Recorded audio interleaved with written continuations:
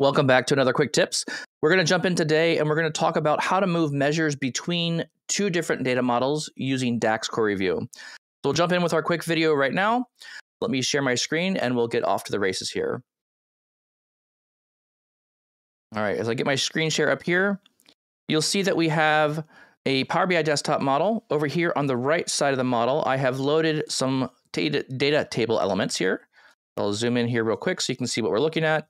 This is my existing data model. I have some columns here that are summations, but I'm going to move measures from another model that defines the calculations that I want. So this model doesn't have any measures, but I have already the measures in some other location. So I'll go over here to my Power BI desktop. I have a second model open. You'll notice this model looks similar. However, in this model, this new model, I have all these measures in a folder. Also, the measures down below, or the columns, are the ones that I don't want to have summarizations. I've already turned some default summarization off. So we're going to show you how to move these measures from this model to the other model with DAX Query View. So going into my model that does have the measures, I'll navigate over here to the DAX Query View on the left-hand side of the screen, and this is a setting you will need to turn on in your Power BI desktop settings. Once you navigate to this area, you'll be able to see your data table.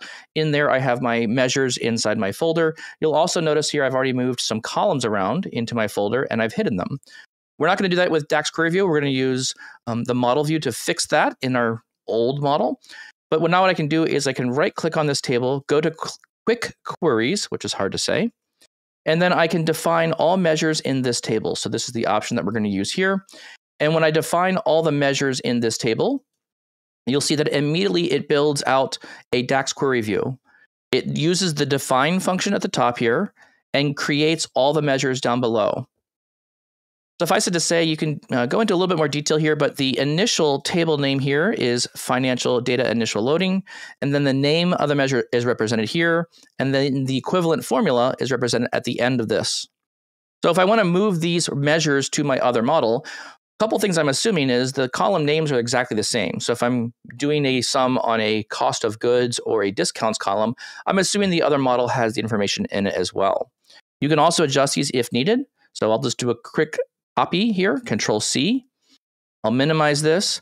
I'll go over to my model that does not have these measures. I'll enter into DAX Query View. I'll start a new blank query by clicking the little option down here at the bottom. So I clicked on the little plus sign down below here, which allows me to create a new tab in DAX Query View. And then I can paste those queries right in here. All my measures are defined here. I'll zoom that in so you can see larger. These are all my measures. And you'll notice here it's asking me, there's a little action prompt. Notice here there's an action prompt at the top here that says update the model and add new measure. So what it has done is it's identified that I'm going to add the name of the measure called sum of cost of goods. I'm going to put it in the table called financial data initial load, and the formula will be here. Now with one button press, I can then press update my model. It'll ask me, do you really want to do this? You can't undo your edits. Sure, no problem. I'll hit update, and you'll notice right away all my measures are now made inside my model. And there's no issues, there's no errors, because the column names I had previously are also matching in this as well. If you wanted to, or wanted to modify the column names or had different table names, you could also go through here and you could edit your measures. Another tip or trick here with working in Power BI Desktop that I absolutely love is if you grab the entire name of the table where you were going to input measures. Let's imagine you have a different named table in a different location, something along those lines where you had to mass edit things. You can use a shortcut on your keyboard, Control Shift L, which will select all the locations or all the instances of those. And additionally, it'll give you a multiple cursor, which is incredibly powerful here. Trying to snag it here so you can see the image. Those are multiple cursors. Those cursors are aligning on every single column. So then I could just simply delete those and I could type new table name. And this would then pull all the different measures or names of items in there as well. This is all angry at me because I just made up the name of the table. All right, I'm going to escape out of this. I'm going to undo my changes there and put everything back to the way it was. Now let's clean up our model a little bit by going back to the model view. Another aspect of the model view that I absolutely love is how easy it is to clean up your model with bulk actions, bulk changes all at once. So in my model here on the right-hand side, I have a lot of measures. I want to put all of my measures in a single folder called base for my base measures. So now it's as easy as grabbing all the different measures by clicking Control on my keyboard and clicking on every single measure that I want. Those are all the measures I desire. And then I can easily add them to a folder by going to the display folder and typing in the word of the display folder. So I'll go in here and type base. And now you'll notice all my measures immediately move directly into the same table. It looks like I accidentally grabbed the date column as well. So I probably should move that out. If I want to move that out, I'll just get rid of the base option and it will move the date calendar back out there. The other option that I recommend people do is to summarize these columns. So in these measures that I'm using here, I don't want you to use the default summarization of the other measures. So I can select all of the columns in the table, and then I can go into the advanced area under the summarize by option down here. Instead of summarize by multiple values, I can click that and say none, and it will then remove all the default summarizations on all the columns.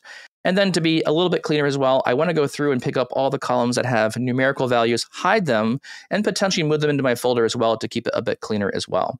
So I know I'm using cost of goods, discount brand, or discounts, gross sales, manufacturing price, profit, sales price, sales, and units sold. These are all my numerical columns that my measures are pulling from. Again, I can just click on the display folder here as well, type in my word base, and all those columns will then move into that folder. And then keeping all the columns selected, I can turn them hidden by turning them off, and that will force my users to then look at the model and then automatically use those measures as opposed to using the actual columns of information. So now when I go back to my report view, we notice we have our model all cleaned up. All the default summarization has been turned off. I have all my dimensional columns listed down below, and all of my measures or calculations that I want users to use will now be shown here at the top. That's it for this quick tip today. I hope you like this quick tip and were able to use this in your models. If you need to move measures between different semantic models, it's as easy as using DAX Query View, scripting out all your measures, copying the code over, and then use it in your new model. Hope you enjoyed this quick tip. We'll see you next time.